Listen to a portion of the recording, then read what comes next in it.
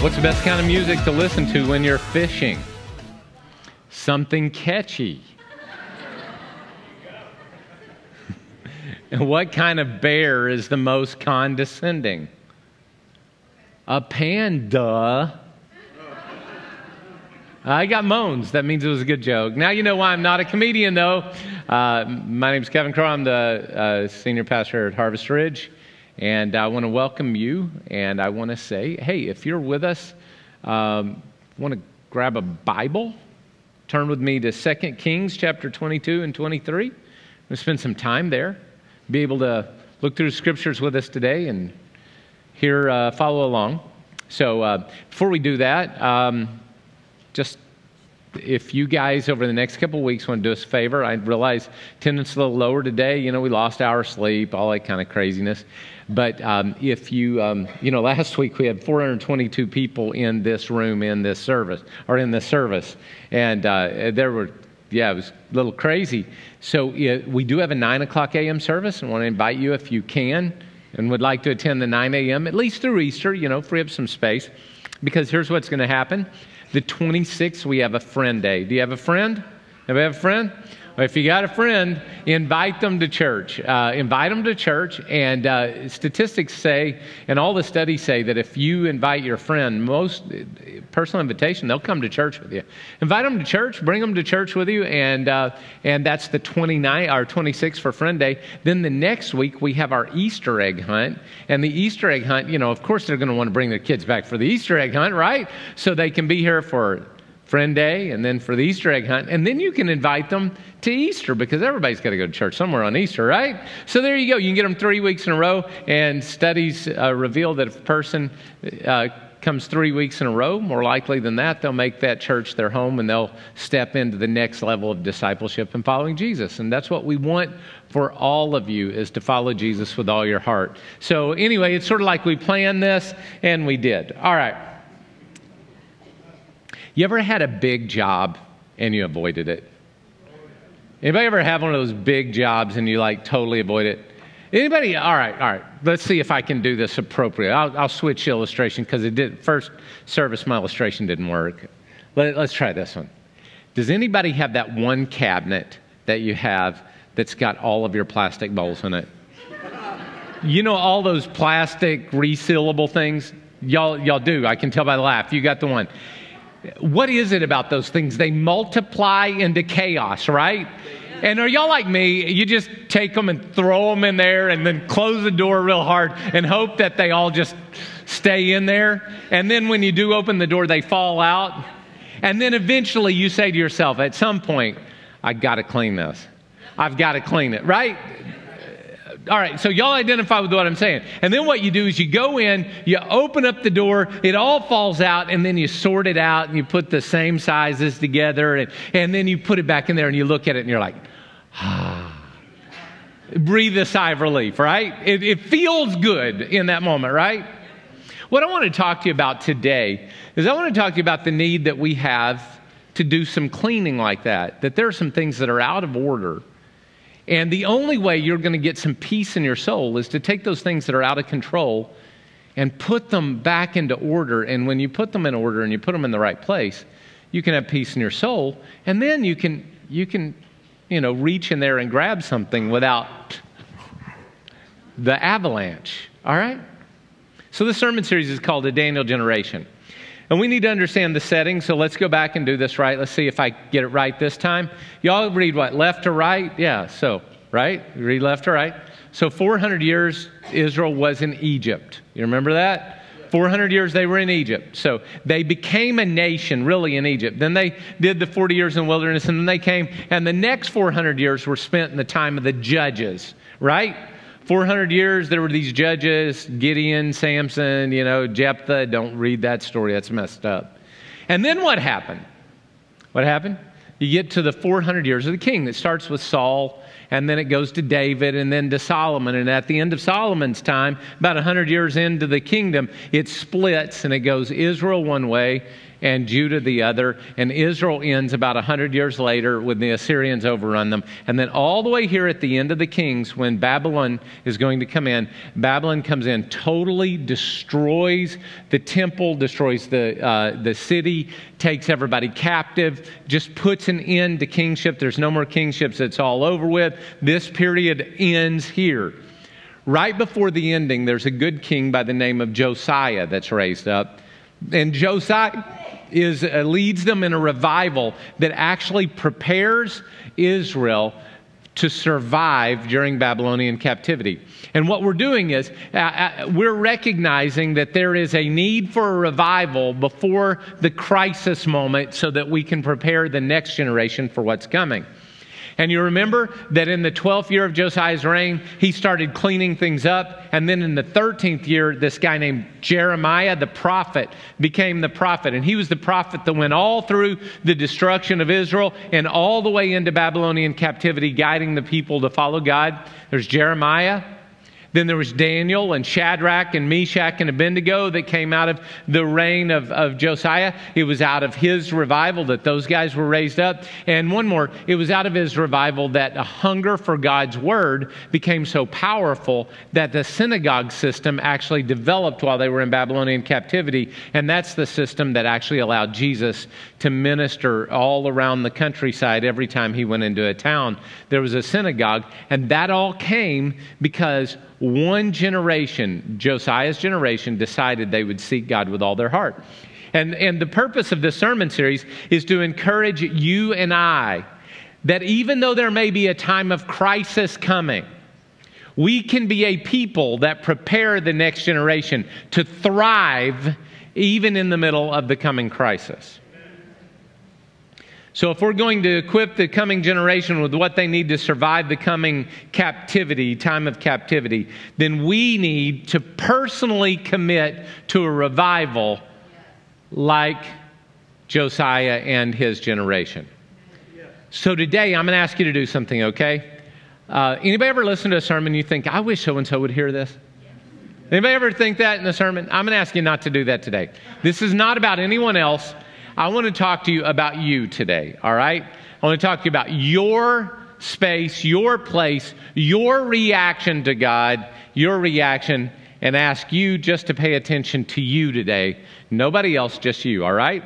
Would you stand to your feet in honor of God's word? We're going to read from 2 Chronicles because I liked how this was a little better. By the way, you notice I'm reading from the New Living Translation today.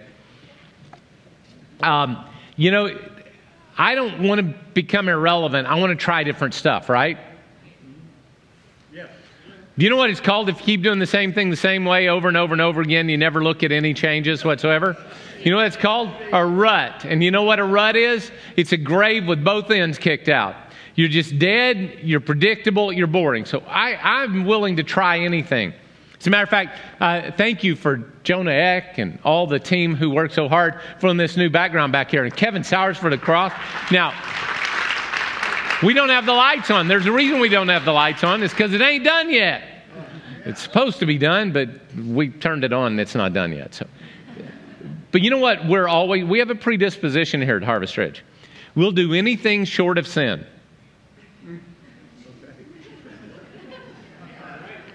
Especially if it's going to help people experience God. I'll do anything short of sin so that you can experience God.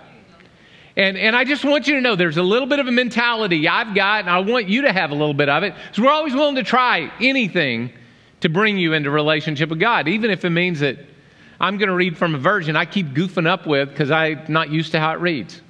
All right? All right, here we go. Now, Josiah was 8 years old when he became king. And he reigned in Jerusalem 31 years. And he did what was pleasing in the Lord's sight, and he followed the example of his ancestor David. I love this line right here. He did not turn away from doing what was right. Man, dear God, make that what's said about me, that I don't turn away from doing what is right. Not just I turned away from evil, but I don't turn away from doing what is right. It's one thing to not be bad. It's another thing to be good. That's good. That'll preach right there. Somebody needed to hear that today. Now, during the 8th year of his reign, while he was still young, while he was what? Still young. Come on, you young men and ladies. While you're still young, you can make an impact on the world. You can begin to seek God. What he did, he began. He didn't finish his seeking. He began to seek God of his ancestor David. Then the 12th year, he began to purify Judah and Jerusalem, destroying all the pagan shrines, Asherah poles, carved idols, and cast images. Father, I pray that today you would add your blessing to your word. Pray that our hearts would be open to what you have to say, that you would speak to us, and that in this space, in this place, we would experience you and follow you as God. In the name of Jesus. Amen. Amen. Before you're seated today, because I find it really hard to give a high five to somebody without smiling at them. So give them a high five, give them a big smile, tell them, man, you're sitting next to the awesomest person today. High five. I'm glad you're with us online. God bless you. It's good to see you. Did somebody not get a high five? If you didn't get a high five, lift your hand up. Come on, somebody give them a high five. All right. Now, there are 6 dimensions to Josiah's revival. There are 6 dimensions. And I want to talk about the 3. I just want to remember the 3 that we talked about last week. Then we're going to get into the other 3. I've got a couple of minutes for these 3. The first thing is Josiah repaired God's house. So the whole revival started when Josiah decided he was going to remember the house of God. And he was going to pay attention to the house of God. In 2 Kings 22, 4 and 5, go to Hilkiah the priest and have him count the money the gatekeepers have collected from the people. So how can you care about the house and the temple of God? Well, remember last week I asked you to do something. And if you weren't here last week, I'm going to ask you this week, all right? Here's the deal. Some of you have never given a penny to Harvest Ridge. You've never given a penny. Never. Now listen, I'm going to ask you to give thousands of dollars this week. No, I'm not. No. What I'm going to ask you to do is something very, very simple. Would you, $5 a week, would you make a commitment that you will give $5 a week to this local church? You know, it costs thousands of dollars to turn the heat and the lights on and all that kind of stuff. Would you give $5 a week to general fund, not to missions because that's fun. I mean, we get to do that. To general fund as an act of discipline. Here's why. I'm not trying to get money from you because your $250 isn't really going to affect the budget that much. But what it will do is it will affect your attitude.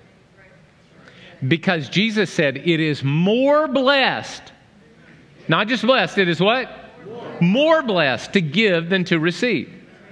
More blessed. And I want for you to step into the blessing of what it means to be a giver and to start the process of moving towards generosity. You're not going to get there with this one act, but it's the first step in the journey. And I'm inviting you to do it as an act of faith in God and as a witness, because where your treasure is, there your heart is. And I want your heart devoted to Jesus. I don't want your money. I want your heart. Okay? Y'all follow me? All right. Second of all, he respected the scriptures. By the way, if you contribute to the house, then your heart's going to be in the house and you're going to want to worship God and be devoted to the house. Second of all, he respected the scriptures. 2 Kings 22:8, Hilkiah the high priest said to Shaphan, the court secretary, I have found the book of the law in the Lord's temple. Now, I'm going to talk about this in just a second, but I am still amazed. They had church, they had a temple, they had a worship, but they had forgotten the word of God. I'm a little amazed that people can do this, that you can go through the religious motions. And my question is, what were they doing? What were they thinking? You go through religious motions, but you aren't even reading the book of God who spoke to you about how to do it? What's the matter with you? Anyway, so you know what I think we should do? I think we should recommit to reading and studying the scriptures. All right? Then the third thing he did is he responded with humility. 2 Kings 22:19 says, you were sorry and humbled yourself before the Lord when you heard what I said against the city and its people. The land would be cursed and become desolate. You tore your clothing in despair and wept before me in repentance. And notice what God says when he acted upon the word of God. It says, I've heard you. God was listening. He wanted to listen. God wants to listen to you. He wants to listen to your prayers. He wants to. He doesn't have to. He wants to. And you know what? When your heart is right before God and you pray, he will hear you. And it says, indeed, I've heard you, says the Lord. So that leads us to number 4, new ground today. Y'all ready for this?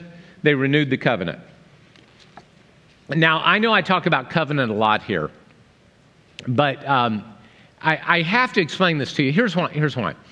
I had lunch with a guy today that has his doctorate. He has his master's from an evangelical seminary. He has his doctorate from a Catholic university in England where they paid him to take his doctorate because he's so stinking smart. And we were having lunch together and we were talking. And this is what the guy said to me. He said, because I was talking about covenant, and he said that what the average Christian doesn't understand is that the entirety of the New Testament lies upon the foundation of an understanding of covenant.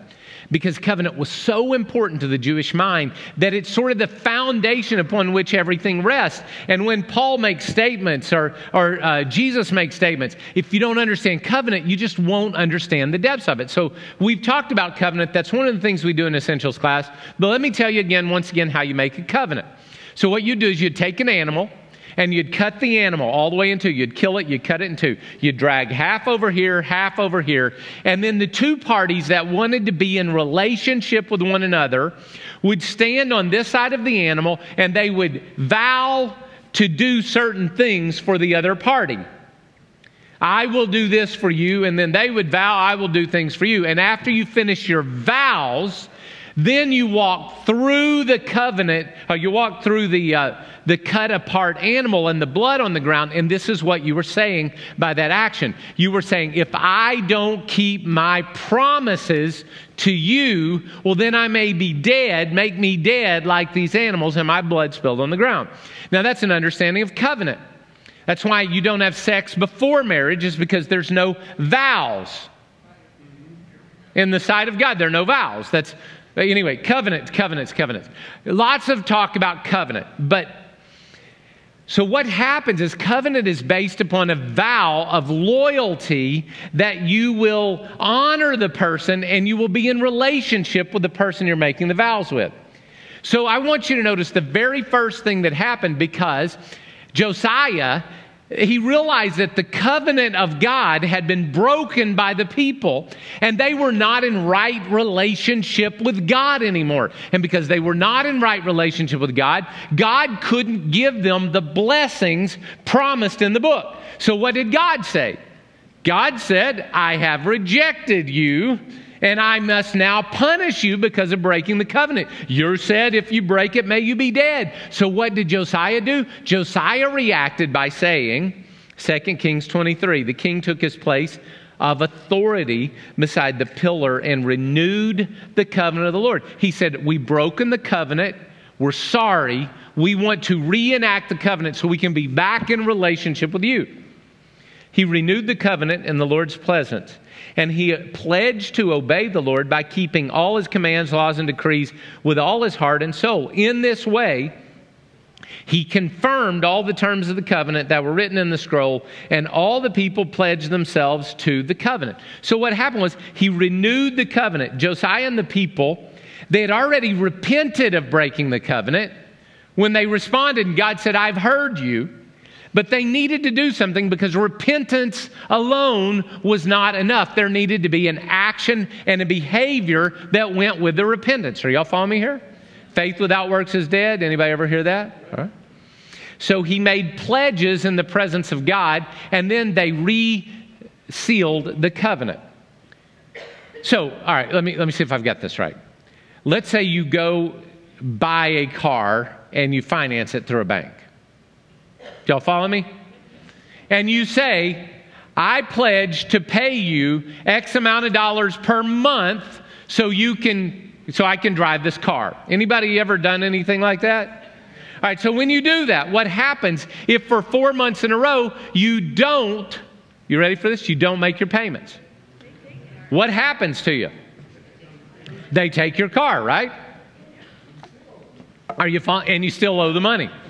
So you're in trouble, all right? You have a car, you've entered into a covenant or agreement. Contract is how we would use it in our language. Covenant's a little deeper and stronger because it's more about relationship and loyalty. But, your bank wants to have a relationship with you. The relationship they want from you is you pay them. All right? So you're not paying them.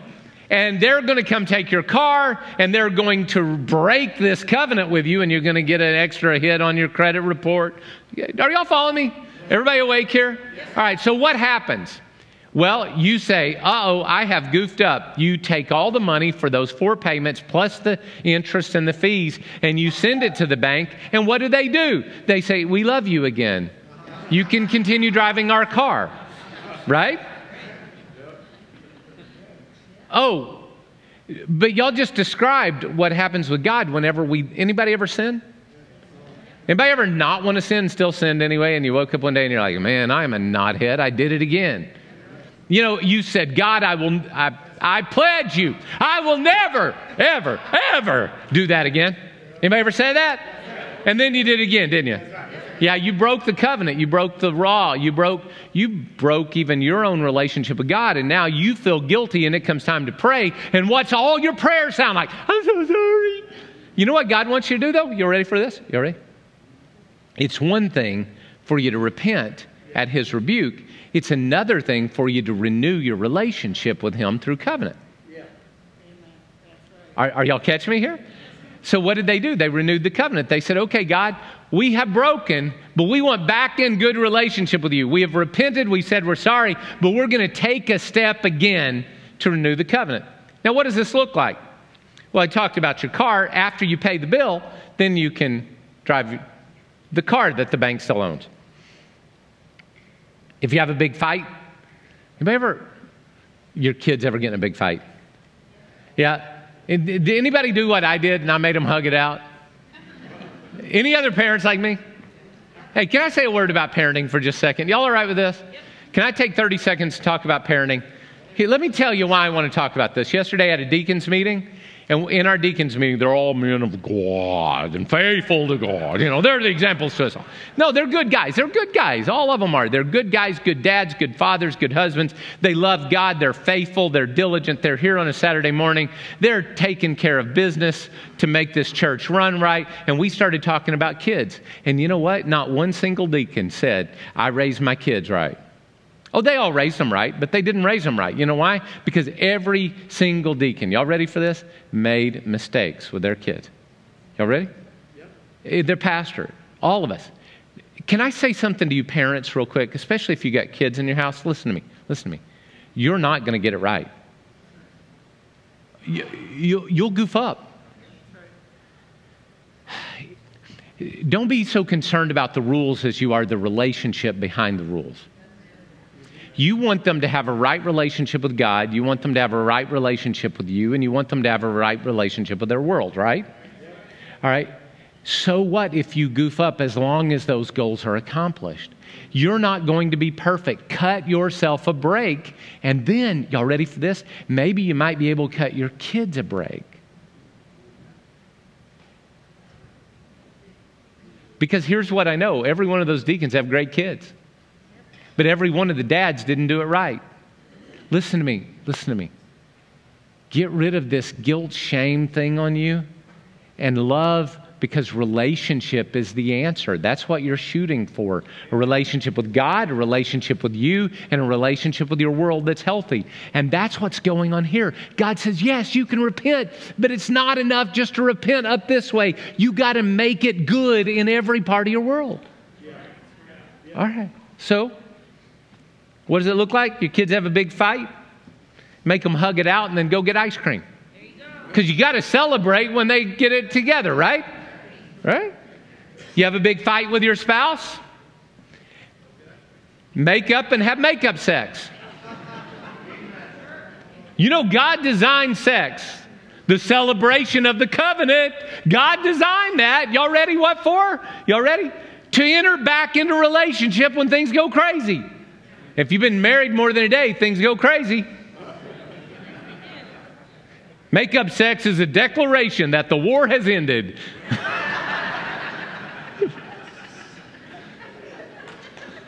If a marriage has been violated,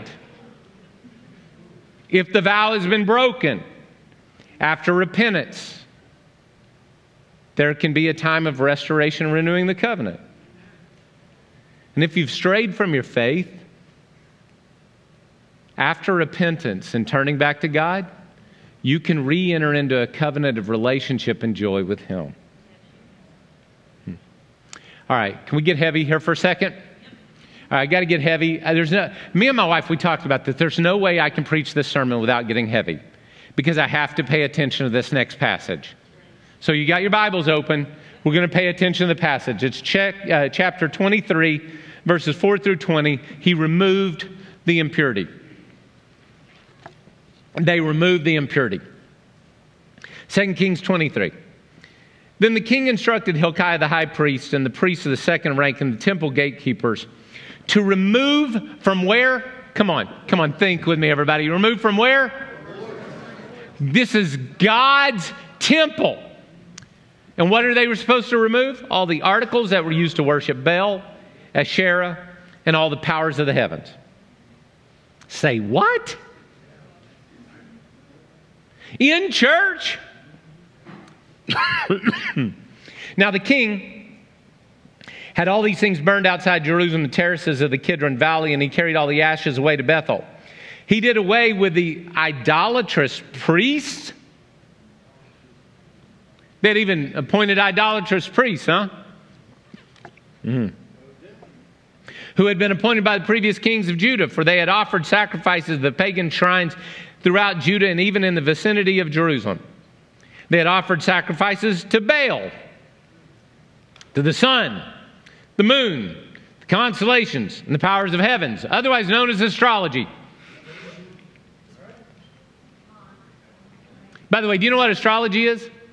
It's something written that's a prophecy that could happen to any person, anytime, in any day of their life, anywhere in the world. But you somehow think it's predicting your future. Somebody here is dumb. I don't know.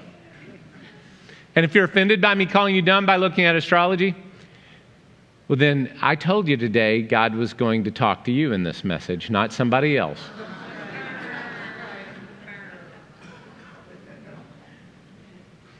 The king removed the Asherah pole. You know what an Asherah pole is? We talked about it. Now, I had a picture of an Asherah. I did some Google. Don't Google it, please. I looked up what Asherah was, and I found a picture. And it is so vulgar, I can't put it on the screen. I couldn't put it on the screen in church. But yet they had it, and were worshiping it in the temple of God. Do you know what an Asherah pole is? Big phallic symbol. If you don't know what a phallic symbol, look it up. No, don't. No, don't. You might get something you don't want to see. See, I got to be careful here because y'all thought that it was only the 21st century that we were struggling with all this junk. It's not. It's been going on forever. Now, notice this. The king removed the Asherah pole from the Lord's temple and took it outside Jerusalem, the Kidron Valley, where he burned it. He ground the ashes of the pole to dust, threw the dust over the graves of the people. He also tore down the living quarters of the male and female shrine prostitutes that were inside the temple of the Lord. I don't have time to think about this, but ain't no woman paying for these favors. Just, you can think. What happened was the women wove coverings for the Asherah pole because they saw the picture I saw and it needed to be covered up. That was sort of funny. Some of you didn't. What? They were weaving clothing for Asherah, I guess, to cover her up. I don't. Anyway, whatever. Josiah brought to Jerusalem all the priests who were living in the other towns of Judah, and he also defiled the pagan shrines where they offered sacrifices all the way from Geba to Beersheba, which means from the top to the bottom. He destroyed the shrines at the entrance of the gate of Joshua, the governor of Jerusalem. So now we're getting outside of the temple and we're going to the towns. The priests who served the pagan shrines were not allowed to serve at the Lord's altar in Jerusalem, but they were allowed to eat the unleavened bread with the other priests. The king defiled the altar of Topeth in the valley of Ben Hinnom, so no one could ever use it to sacrifice a son or daughter in the fire as an offering to Moloch. What was Moloch? Moloch was the prosperity god. And they would kill their kids so they wouldn't ruin their career. I'm not sure you guys heard that. They'd kill their kids so it wouldn't interfere with their career. Just saying. He moved the entrance of the Lord's temple and the horse statues. What are the horse statues? We are powerful. We win. Yes. We have armies that are powerful.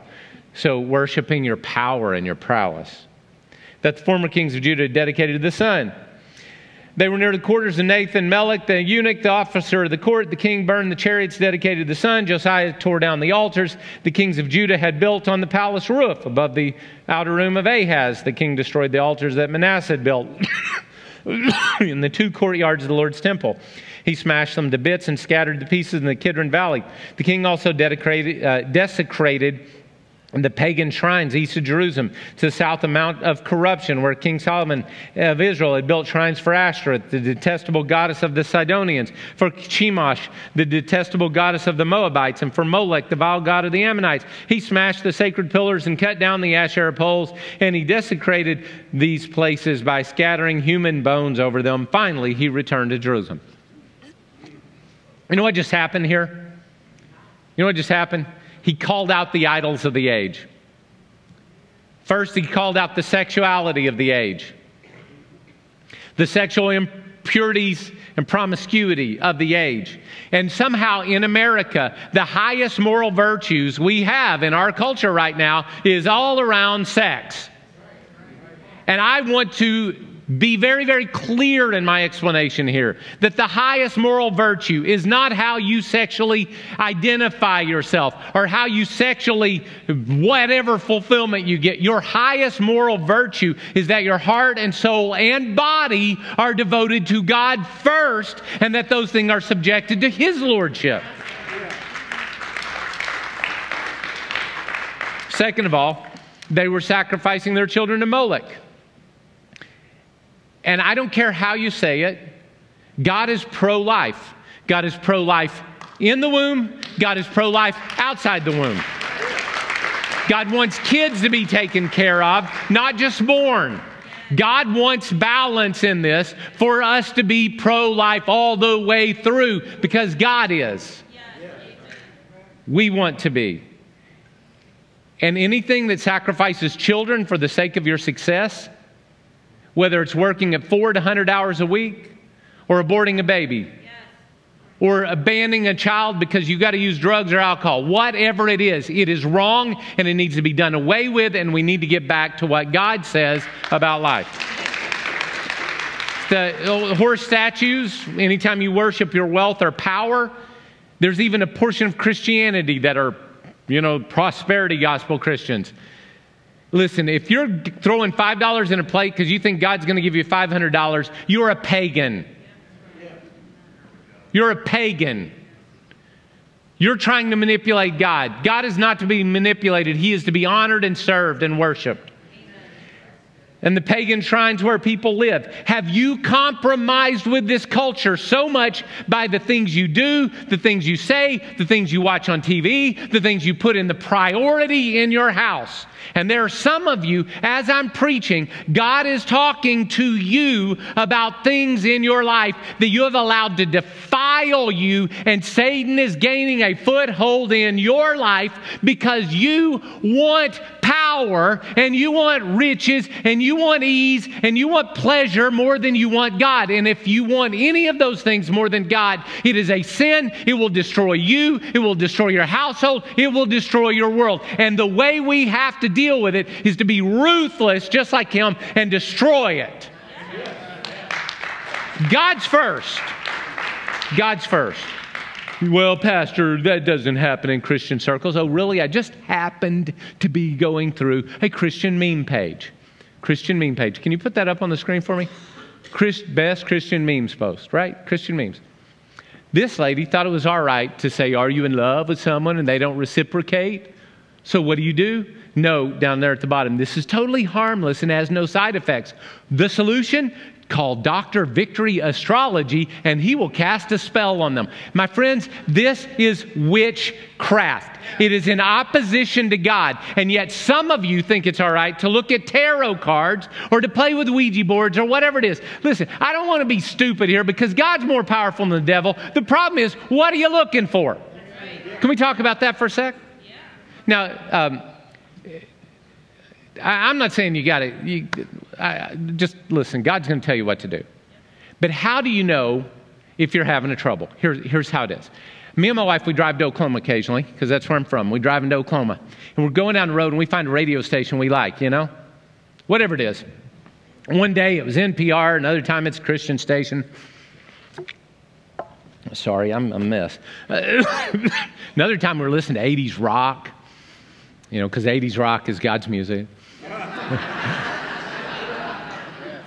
Yeah, I don't think so, but that's all right. Anyway, so we're driving down the road, and you got a radio station, and as you're driving, and the radio station's really strong, and you keep driving, and what happens to it? Starts going, and before long, you keep driving down the road far enough, you know what'll happen? You'll get another station that comes through. Are y'all following me here? All right, this is how you are with your relationship with God and your relationship with the devil and the world. How do you know which station you're going to pick up on this frequency, the frequency of your brain, the frequency of your spirit? How do you know what station you're going to pick up? Simple, the one you're driving towards. And listen to me. I'm concerned that a lot of the church is driving towards the world, and we're losing our relationship with the voice of God speaking to our hearts. Yes. And it's time for us to turn around, repent, and go back to God. All right. Let's finish up here. What happened after they got back in right relationship with God? They cleaned up everything. Man, they felt like that drawer, they could open it up and they could find something. They could find a Tupperware with a lid. Yes, they knew what they were looking for.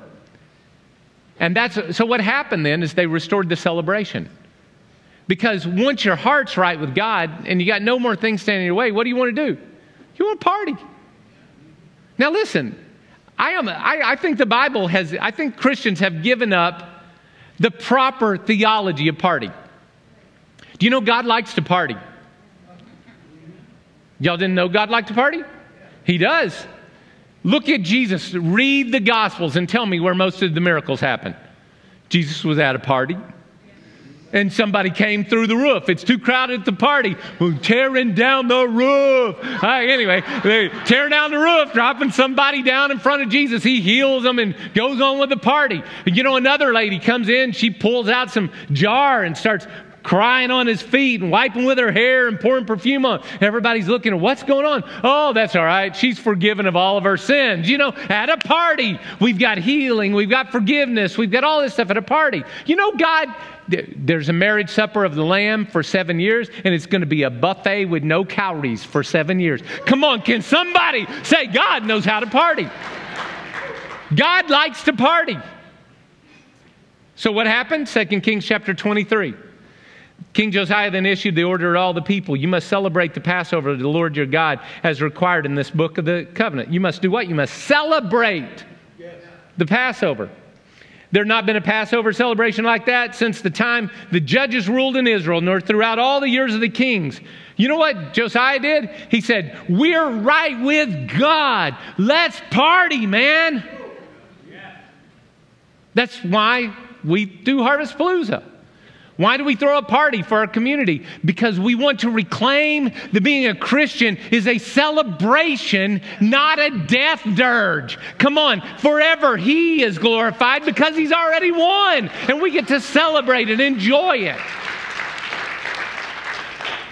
So when you clean up all the crap in your life, it doesn't stink. And when it doesn't stink, you can have some fun. I'm talking about the kind of party you can remember tomorrow. The kind of party you want to remember tomorrow. The kind of party that you can actually enjoy the people you're with because you can see them and hear them. The kind of party that you can enjoy life. So what God wants for you and I is to enter into this relationship and party. Some of you aren't there yet. You know why? Because all the way back here at the beginning of the repentance and turning to Him, you haven't done it. So I'm going to ask you, would everybody just bow your heads for a sec? Come on, there's more joy in serving Jesus than you're experiencing because you've never repented and you haven't cleaned up your life. And if you're in this place today, right now, you need to repent and make Jesus your Lord. Today is your day to enter into relationship with Him. Do that repentance and make the vow, Jesus, I will serve you. I will serve you. I will follow you. It's your day to say that. And you want to follow Jesus with all your heart. If that's you, I want you to lift your hand real high. I want to pray with you. Yes. There are others? Yes. Yes. Around this room. Right now, Jesus, you hear our repentance and we turn back to you. We repent, we turn to you. We reestablish a relationship and we thank you that you heard the prayer of every person that just lifted their hand. And right now, they're back in relationship with you. Amen. Amen. So you know what we get to do now? Listen, there's some of you, you got to clean some garbage out of your life. You're just messing with the devil. You're messing with the devil the way you think, the excuses you make. You're just messing with the devil and it's messing up your life, all right? And I want to show you what happens. New Testament, this is the same thing, Old Testament, New Testament. It's like Paul knows this stuff. And he wrote in 1 Corinthians 11, he said, this is why you should examine yourselves, because we're about to receive communion. And these guys are going to pass communion out in just a second. Don't worry about it. Just wait a second before you do that. Communion. This is why you should examine yourselves before you eat the bread and drink the cup. For if you eat the bread or drink the cup without honoring the body of Christ, you are eating and drinking judgment upon yourself. That's why many of you are weak and sick. And some of you, the reason you got some of the problems in your life are because you're just plain old messing with the devil. You need to do like Josiah, and you just need to go through and clean the house on some of this garbage. You need to quit watching some of this stuff. You need to quit reading some of this stuff. You just need to quit having these conversations. Just get rid of it. Years ago, there was a radio show I used to listen to because I was trying to understand the next generation. The problem was I started having thoughts in my brain all the time about what they were talking about rather than what I wanted to think about. And you know what I had to do? Y'all ready for this? I had to quit listening to the radio station. You know what happened? A new level of peace came into my mind. I'm not telling you, come on, which direction you traveling? You want to travel to see how close to the world you can get, or do you want to travel to see how close to God you can get? Which direction you're traveling? Now, I asked them to sing this song because I think the song expresses it. We're going to celebrate communion in just a second. And if you don't have an element, these guys will get you one. And we'll celebrate together in just a couple of minutes. Hold your elements, and we'll do this together. I'd like you to sing this song with us.